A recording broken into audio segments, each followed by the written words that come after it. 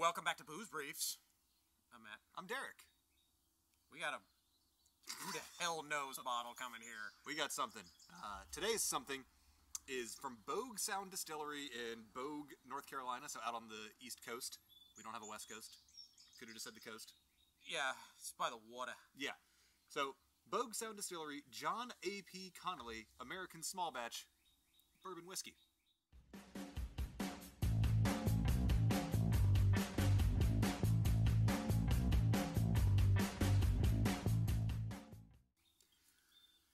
Gotta open this. Matt, while I'm doing that, tell the folks what they should do while I'm opening. Well, I mean, if I was you, I'd probably go subscribe to the channel on YouTube. We picked up some new subscribers. It's awesome. And we're on TikTok now. Hey! Doing TikTok things. I don't know, do you call it TikToking? I mean, this isn't helping our credibility at all, Matt. Well, hey, but you know what we do? We pour good bottles of whiskey and bourbon on there, and it is delicious. And you get some good music to go along with it, too. So check that out. Facebook, we're on there. Instagram. Kinda. Ish. And, yeah. So Matt. Interesting topper. The topper, it's the synthetic nonsense. I don't care for it. Is it? But it's a wooden top? Yes. So they went half-ass on it. Yeah, yes. Oh. You know, it's got a little, nice beveled, like an old root beer mug kind of thing at the bottom. I was thinking root beer, yep. The back tells a story. Okay. This bourbon whiskey is distilled from locally sourced grains. Named for John A.P. Conoley and crafted in the United States, this fine whiskey's journey began when John's father-in-law transported a still from Scotland to America to produce whiskey and brandy to provide for his family. The still was housed in John and Sarah Connolly's barn until it was stolen, later confiscated by a local sheriff, and ultimately donated to a museum in Raleigh. Here's what it tells you about the whiskey itself. John A.P. Conoley American Bourbon Whiskey is rich in history and smooth in taste. This is batch number 40, no bottle number. This is just batch number 40. Just batch number 40. They just didn't get around to writing the... I guess. Awesome. So all we know about it is at least 51% corn. There's no age statement on it. But because they call it bourbon whiskey, it has to be aged for 2 years. And it's 52. It's 52%. Oh, no. 52.5% ABV. So Matt, let's see what we have here. And so when you said it was Scotch and brandy, I'm assuming that it's gonna. No. That was just the family still that they brought. Yeah, I know, but that's what they're basing it off of. I'm assuming. Hell if I know. Phew! Wow. That first initial blast was a lot. It wasn't terrible though. No, it's kind of charcoaly though. Mm-hmm. Which makes no sense because it's not. I was like, and a little bottled after Tennessee whiskey. And I get a little cherry. Maybe. This is also a neck pour out of a bottle that cost what? $25.95. Jesus Christ. I was at the ABC store and I was like, I saw this on an end cap. Oh God. And they had their own fancy sign behind it. I'm like, okay, sure, why not? It's a North Carolina product. I want to support local stuff. Let's find out if it sucks or if it's, a little gem.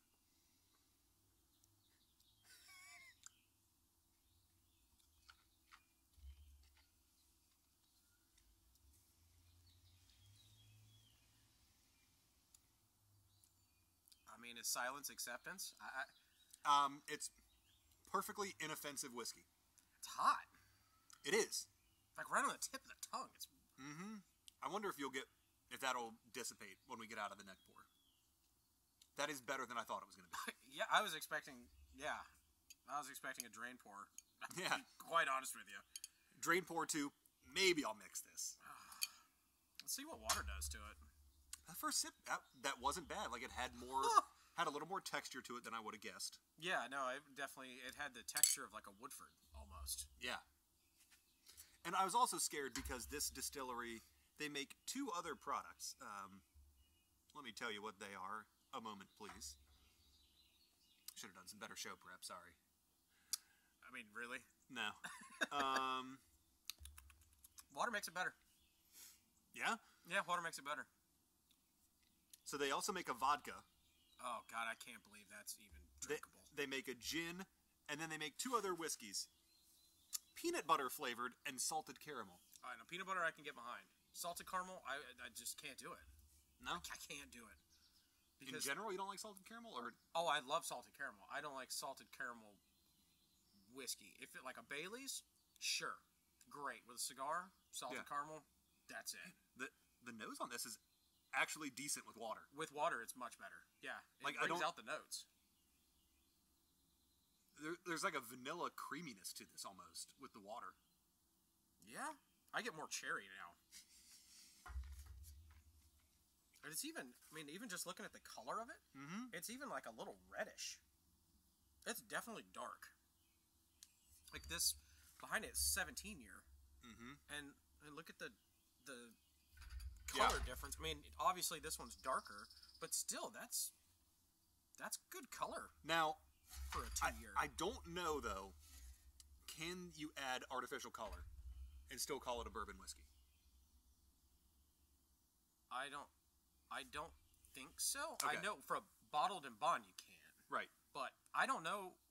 I don't think you can. Because I know that's I don't think to be an American bourbon, I don't think you can add. Because that's a big thing in Scotch is you can add that good old E150 color to make it look darker and better. But yeah, I don't think you can. If you know in the comments, leave us that and let us know. I mean, there's a lot of smarter people out there than me. You know what I mean? Smarter than you, eh? Yep. All right. Okay. Fine. It'll do in a pinch.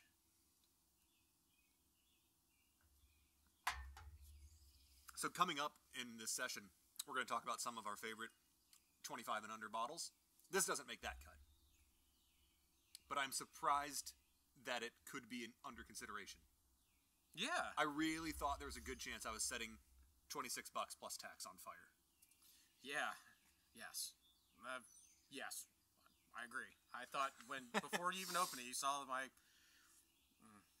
anticipated disdain for this bottle. And, you know, the cheap little thin plastic top on there and the pull tab didn't inspire confidence. No.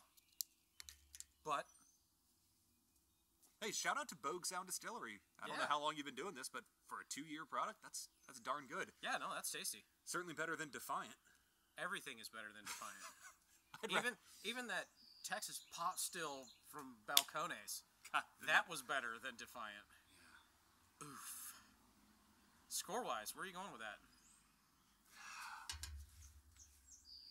$26. I'm going to give it 83. Still not, I was going 81. Yeah. It's good. Would I rush out and buy one? Probably not. No, it's not one that I would say you need to keep on hand, but especially if you want to support local, yeah, go for it. I would be shocked if you felt that this was a poor use of your money. Yeah, I would suggest that to somebody. If they were looking for a good North Carolina one, that's probably the first one out of North Carolina that I've enjoyed. Yeah, same. So, because they all have that weird taste. Every single North Carolina one I've had has had a weird taste. And I bet a lot of that is they're trying to rush a product to market so they can bring money in. Yeah. And good things take time. True. You can't cheat the process, Defiant. Yeah. Meh.